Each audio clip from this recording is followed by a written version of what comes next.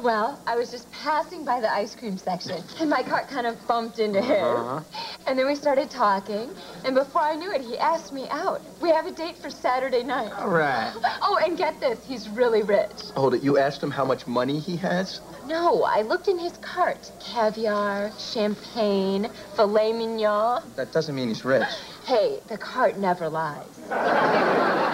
Okay, Mom, I'll see you when you and Dad get into town. All right. I love you, too. Bye. So, Mac, your folks are coming to Miami? Yep, they'll be here on Saturday.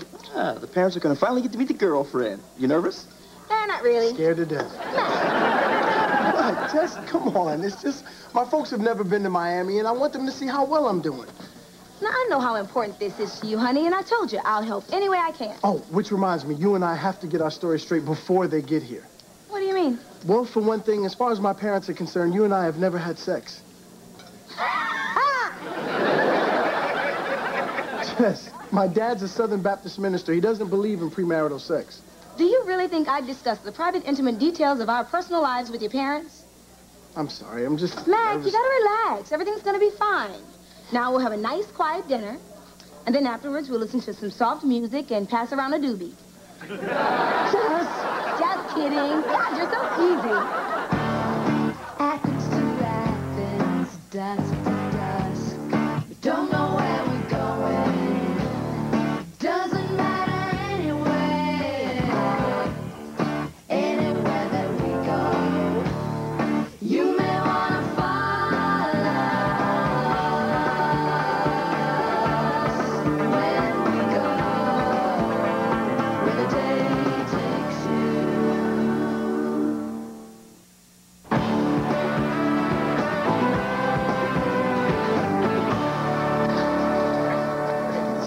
It's ridiculous. I don't know why I let you talk me into this. Come on, Paul, you're never gonna meet anyone unless you get out and circulate.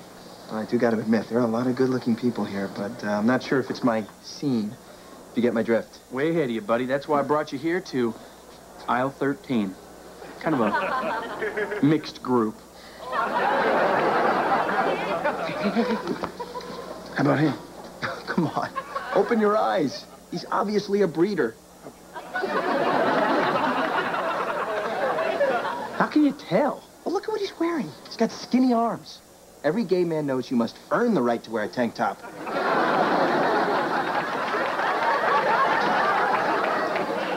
How about him? Hard to tell. Well, one way to see for sure. Let's see what's in the cart. Randy. Hey, the cart never lies. Come on. GQ magazine. Good sign. Fusilli. Huh, the gayest of all pastas. Might all. He's got a girlfriend. Well, either that or he's really moody. Well, you keep scoping out here. I'm heading over to Beer and Wine. That's where all the easy girls hang out. Good luck. Oh, excuse me. My fault. Hey, Paul. Jess, Hey, what are you doing here? May I remind you that you're in a relationship? Paul. I'm shopping for groceries. Forgot they do that here. I'm having Mac's parents over for dinner. And since they're so conservative, I thought it might be wise to impress them with a delicious home-cooked meal. And you'll manage that how? My homemade quiche, my homemade crescent rolls, my homemade stuffed salmon something or others. And for dessert, I picked out one of my famous, made-from-scratch apple pie. And the recipe. Sounds good. Yeah. Hopefully, I'll impress Mac's parents and they'll like me and Mac can stop worrying. Jess, no offense, but I'm trying to find someone to love me, so if you could... Oh, no problem. Hey, how'd it go over in Beer and Wine? Pretty dead, but see that guy right there? Oh, yes, we had some major eye contact. Well, then you are in luck, because I got to look in his cart. Get this. Low-fat port wine cheddar. Good sign. Fusilli. The gayest of all pastas. And a bottle of Vidal Sassoon hairstyling mousse. I'm going in.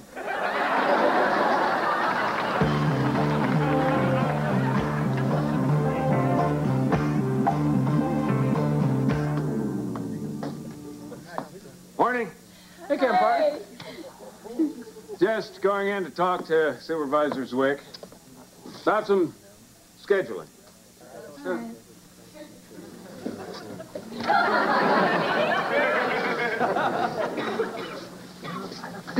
Oh, wow. Hi there. Well, how'd it go with that guy? Wait. You have the unmistakable glow of someone who hasn't been rejected recently. Here it is. His phone number. Not voicemail, mind you, but the number of an honest-to-goodness phone where he might actually be reached. I feel pretty. Paul, I'm so excited it worked out for you, too. So spill. We want to know everything about him. Oh, he's just the nicest guy, and funny and successful. We're going out tomorrow night. Oh, God, I got to think of something special for us to do. Oh, you know what, Paul? My date and I were supposed to go out tomorrow night, but he had to reschedule for tomorrow afternoon. So I have 2 tickets to the symphony I'm not going to use. They're yours if you want them. Oh, that sounds great. It'll be boring. We'll have to leave early. I like it. Good. So come over to our place sometime tomorrow and pick them up. Great. Now I got to go to Lenora's office and get the flight schedule. Got to block out time for the future, Mr. Stedman.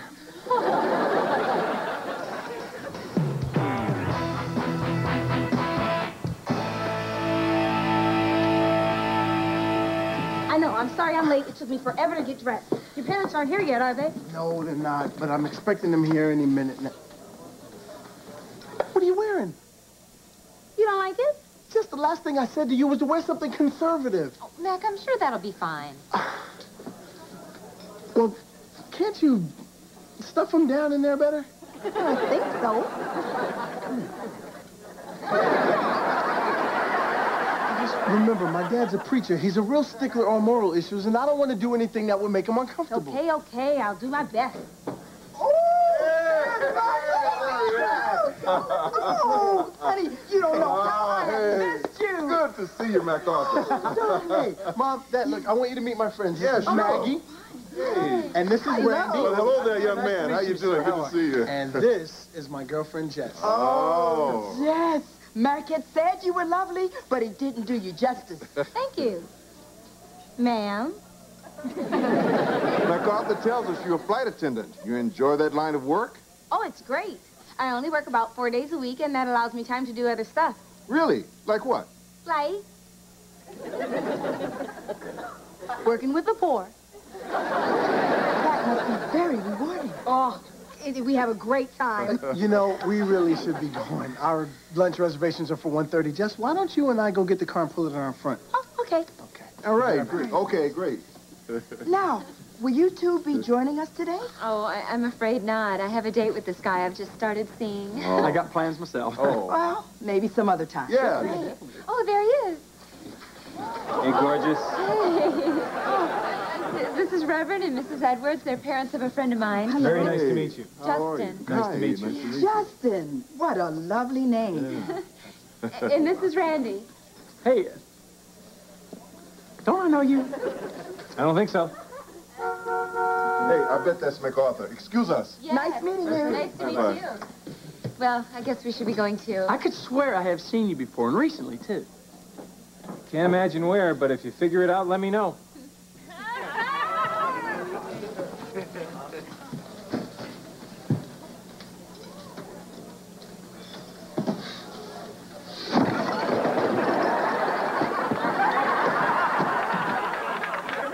Trust me, you would have done the same thing.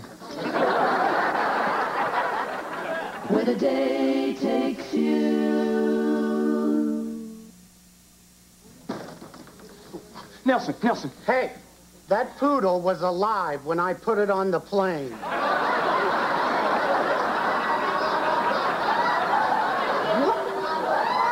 I was just wondering if you knew where Paul is. Oh, check Lenora's office. Thank you. Wait. What's all this about a poodle? Nothing. That you can prove. Lenora is Paul. And that's how we did CPR in Vietnam.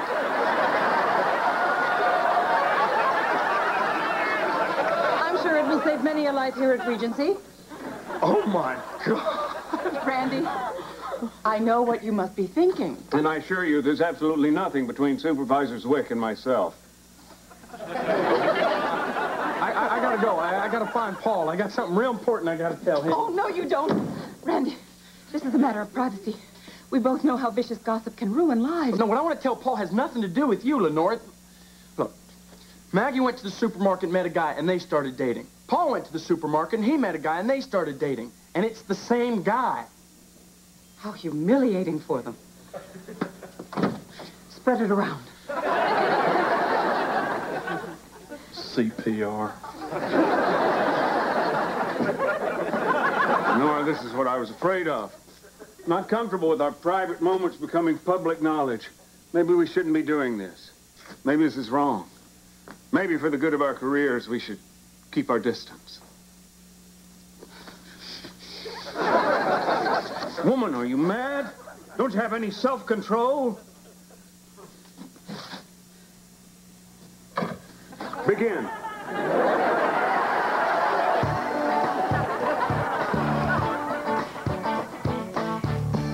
There you go, Mom. Oh, this is so good. Hey, this is wonderful. Oh, good. Jess, I gotta thank you. Baby, you have been great. My parents had a ball this afternoon, and now dinner's just going really well, and I couldn't have done it without you. You're welcome. That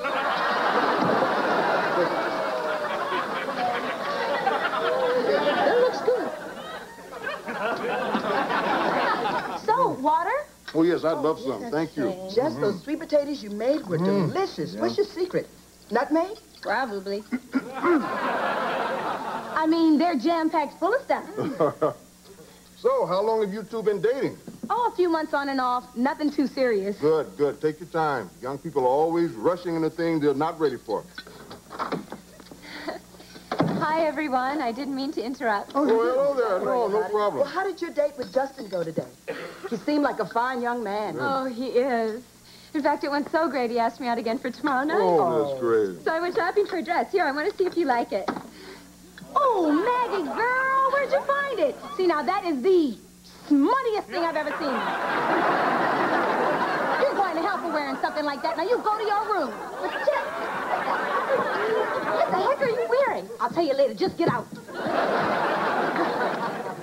Coffee, anyone? I'd love some. William kept me up half the night snoring, and after eating all this, I could fall asleep sitting up. Snoring must run in the family. Mac was cutting so many Z's last night, I had to come out here and sleep on the couch.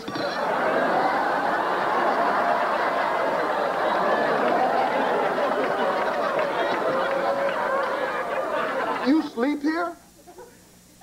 No. What I meant was, Mac was napping on the couch, and I had to wake him. He was snoring so loud. No. You said you had to sleep on the couch. Yeah, we were both sleeping on the couch. See, we fell asleep watching Monday Night Football. Yesterday was Friday. You sure? Son, I cannot support that kind of behavior. Physical relations are a serious matter. Yes, sir, but this is a serious relationship. Mom, Dad, Jess and I, we're engaged. Oh, how wonderful. I'm so surprised. So was I. Mac, can I see you in the kitchen now? Well, I had no idea you felt so strongly about each other. Well, it just sort of happened, suddenly. Engaged? What are you, crazy? Well, I wouldn't have had to say that if you hadn't spilled your guts about us sleeping together. I couldn't help it. Your mother tricked me. My mother did not trick you. Why can't you just keep your mouth shut? None of this would have happened if you'd been honest with your parents from the start. Nothing good ever comes from lying. You don't want to talk about lying, little Miss Home-Cooked Meal? Hey, I cut a slit in that cellophane and popped it into the microwave. Now, if that ain't home cooking, I don't know what is. Now, William, now don't be upset. At least they're engaged, and they truly seem to love one another. Well, I guess you're right. Things could be worse. I'll get it. It's you. Oh. Hi. Oh, you must be Mrs. Edwards. Yes. I'm Paul, and this is my date, Justin.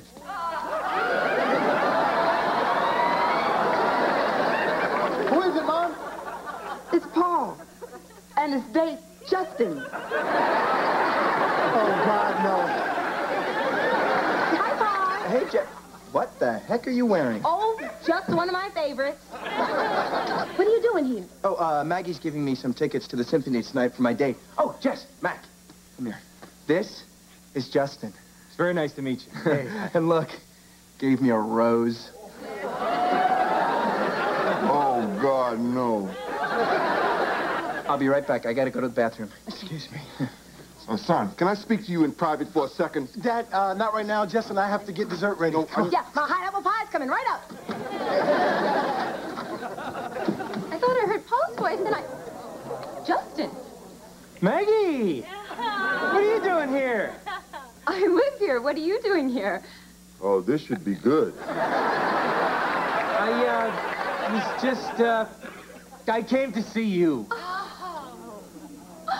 But how did you know where I lived? I got lucky.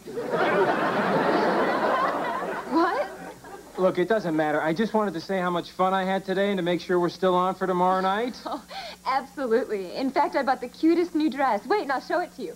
Oh, you remember Reverend and Mrs. Edwards, don't you? Yeah. Young man, just what do you think you're doing? Now, William, now don't be harsh. Remember, judge not lest ye be judged. I'm sure there's a logical explanation. Yes, ma'am, there is. I cruised them both at the grocery store at different times and picked them up. I'm bisexual. Oh, God, no. This night is turning into a disaster. Would you relax? Now, we can still salvage this. What does that smell? I don't know. Oh, no! My homemade apple pie! Woman, you didn't take it out of the box? Well, I can't think of everything. Hey, Justin, you ready to get out of here? Yes, oh, yes. Oh, Maggie, I need those tickets. Yeah, here. But first, I want you to meet somebody. Oh, so do I. This is Justin. He's my date. Justin is the guy I met at the supermarket. Justin's the guy I met at the supermarket. But he's dating me. Oh, but he's dating me. Actually, I'm dating both of you. The cart lied. What's going on out here? Paul and I are dating the same man. Oh, God, no. Mom, Dad, you don't understand. There's a logical explanation for all this. Oh, yes, there is. Justin cruised them both at a grocery store and picked them up. He's bisexual.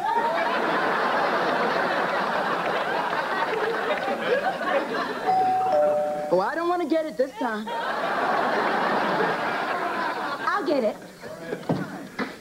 Jess, what the heck are you... Later. Oh, I need to talk to Maggie and Paul. I'm so glad you're here. I need to tell you and Maggie about Justin. You remembered where you saw me, didn't you? I cannot believe what's going on here. I mean, is this the kind of life you people lead? Don't any of you have a sense of morality? William, please, let's just forget tonight's unpleasantness and celebrate Mac and Jess's engagement. What? Oh! Man, this has been a heck of a day. I just caught Rex with his tongue down Lenora's throat. What? Now, who are Rex and Lenora? Emily, I need my medication. Wait a minute. I already know that that's what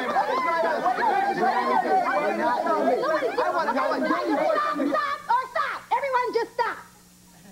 All right. You and you, upstairs now. Where are we going? To the bedroom. You hear that, Emily? We're going to the bedroom. Look, I'm really sorry about all this.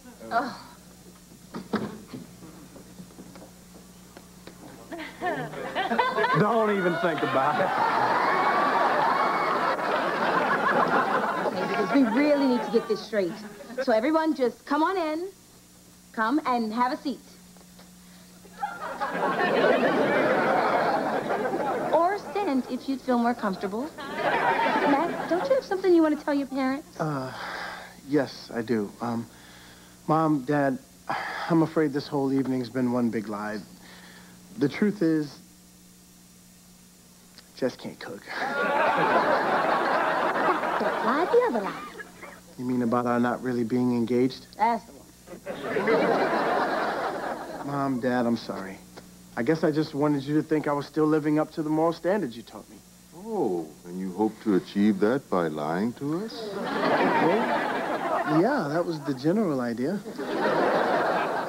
I guess I just wanted you to be proud of me. But hey, this is my life, and this is who I am, and I love Jess very much. And I have wonderful friends, and I accept them for who they are. Although I will admit this Justin thing is a little sick. Sweetheart, you're our son. We may not always agree with you, but we're still proud of you. Right, Will? Yeah, he's a man and he has a right to live his own life. So, you guys are okay with everything? Well, we'll pray for you.